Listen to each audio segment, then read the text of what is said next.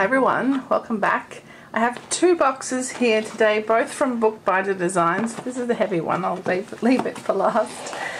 Yep, I put in two orders, they both arrived today. So let's, oh no, I think it's the other one.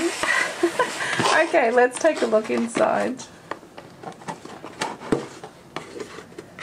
Alright, so some washi tape and some inserts are the main things in here, as well as all these little peanuts. So you've probably seen recently I unboxed this gorgeous Baumkuchen customized black traveler's notebook. It's just divine. I absolutely adore it. And of course I also have my blue passport size one as well. So I went back to my favorite Travelers Company partner shop, which was Bookbinder Designs, and picked up some bits and pieces. I have some decorative things here, but I also have some inserts as well. So I just wanted to walk you through everything that I got. I've got the two dot grid notebooks here in the standard size. They're exactly the same, number 26.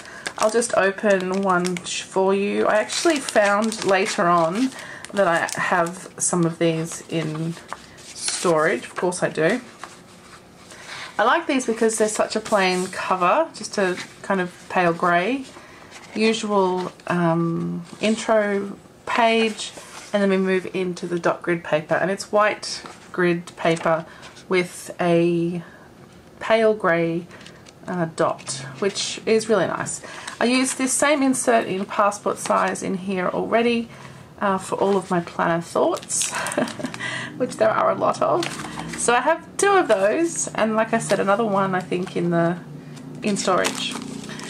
I also picked up two of these sticker release paper books. So also a little while ago the Travelers Company did the B-sides and rarities notebooks, and amongst those was a sticker release book, but it had this kind of print all over the front, which I wasn't really a fan of. And now they've made them in this beautiful blush pink colour. It's so nice. So this again has that same frame intro page, but then it has sticker release paper here. So all of my washi and PET kind of tapes will be able to stick to this, as well as just normal stickers, and I can have one of those on the go with me at all times. And so I picked up two of those as well. The B-sides and rarities have sold out, so they've now added this to the ongoing range. So these sticker release paper books will always be available. When I filmed this, I think they were out of stock at Bookbinder Designs, but they'll come back. There's no problem, they'll come back. And then I picked up two in the passport size as well. This size is so nice, it's so easy to hold. So let's, I mean, there's not much point even showing you one of these because it's exactly the same as the other one, just smaller, of course, but the same blush pink colour, same intro page, and then these little sticker release pages in here. Oh, I should also mention the little kind of departure card, arrival card at the back. It's a passport kind of thing, very cute. So lots of inserts there to set up my planner with. And then I picked up a couple other things while I was there, and then there's the other order. So I have this washi tape. This one is from Meow Illustrations, and it's called Pinot Noir, and you can see the beautiful Pinot Noir kind of colours in there. So I'll just open this up and show you. It really is quite lovely, these little frames and then unframed flowers as well, in these beautiful pink to purple to blue kind of colours, with also of course the greenery in there as well. They're just lovely, very simple and plain, and lots of little ones that you can cut out separately, and then you can also just put them together as well. I love that there's got these little kind of palette of colour next to the frames as well. It's just really lovely. So that's the tape. And then lastly in this box I grabbed these Mew series print-on stickers. These are transfer stickers. So we have two sheets here. I'll just pop them on the table so you can see what they look like. just a bit different. I normally get the peon ones, so I thought I would try these instead. And you can see there on the left we have the warm kind of colours with vases and florals, and these nice little kind of collaged kind of things as well. And on this side we have the more blues and greens, but the same exact design, the same kind of design as well, which is really nice.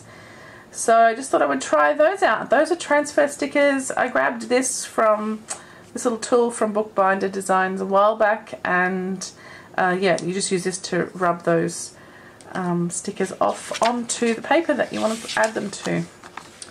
So that's little haul number 1 up there, my refills / inserts and some papers, some stickers and tapes as well. But let's see what's in this box. I'm very excited for this one.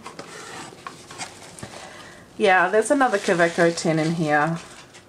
I'm so obsessed with Kaweco, but also, as it turns out, slightly obsessed with Traveler's Notebook as well. And there's a little converter in here too. Alright, let's get rid of this box. Okay, so you can see we've got a couple of things here. I think I'll start with the Traveler's Notebook. You can obviously see from the package here, and probably the thumbnail, that I caved in and got the olive. I really wanted the olive when I was buying this one, but I really wanted the standard size, and the olive wasn't available yet, and I just wasn't sure, but I knew that black would be classic and fabulous forever, so I got the black. And I love it. I'm absolutely obsessed with it, as you probably can tell from my other videos. So we have passport size olive, as usual, the same things that we get all the time: the cotton bag, the leather cover, the notebook refill blank, and a spare rubber band. And this nice piece of ephemera here. Cute little box, and you can see the rubber band is actually an olive green kind of colour. And then inside some more paper, another spare band, and this one is like a blue grey. I'll take this one out as well. And let's have a look at this beauty. I'm always intrigued because the colour looks quite brown in some videos. My friend warned me she'd seen one in person and it was brown, so let's see how mine looks. Oh yeah, that's nice. Okay, so it is a very nice olive green. It definitely has a very dark brown background to it, like a khaki kind of colour. But yeah, obviously green, absolutely green. Let's take this open and look at the whole thing. And you can see we've got a bit of like the patinaing on the spine where it's been folded. We've got this beautiful olive band here. Our fastener looks good, everything looks nice. Couple of teeny tiny scratches to get it started. I feel so good. So I'll compare to the others in a moment, the other leathers, but let's have a look through the inside. So definitely has that brown colour on the inside. Comes with the plain notebook as usual. This is just plain paper, very smooth paper, and our little band at the back there. Oh, I love it. It's so nice. I obviously 100% didn't need this, but I've been coming up with excuses for why I should have it. So we'll talk about those another day when I'm setting it up. But let's compare with the blue. So the blue is a shiny leather, not shiny, but smooth feeling leather. It's a very smooth leather compared with this one. So this one is more like what I understand the camel to be like. I don't have the camel, but it has that kind of soft texture to it, a little bit like suede, but not suede. Doesn't feel like suede, but it's tending that way, if you know what I mean. If you felt the camel one, then I think you'll know exactly what I mean. It does feel like that. So where you might say glossy versus matte in terms of the textures. And if we grab my black one, this one is also the same as the blue. It's that smooth leather. And that's generally what I hear about the different TN leathers as well, is that the black and the blue run towards the more smooth leather, and the olive and the camel run towards the suede, and I'm not sure about the brown. I feel like the brown might be smooth as well, but I'm not sure. Obviously my black has this customized piece on the front, but it's the same, I believe it's the same leather as the cover itself. So I had to get something to go along with this, and so that's what we have here in this tin. So this is a bit bigger than the usual Kaweco tins. I have my little Kaweco Sport here, the ruby red, which I also got from Bookbinder Designs, and we'll bring that back in a minute. But first, let's see what I have in here. I'm so excited about this one. Okay, I'll just remove these little pieces, and you can see, hopefully, here that I have the Kaweco Student Jazz. I believe that's what it's called. I'll just see if we have a label. So it's called the Kaweco Fountain Pen Student in 60s Swing, and as you can see, it's got this kind of cream colored body. It might be coming off a bit white, but it's definitely a cream colored body. We've got the olive lid with the gold clip and this gold detail here around the cap as well. And then if we go, it's a screw cap.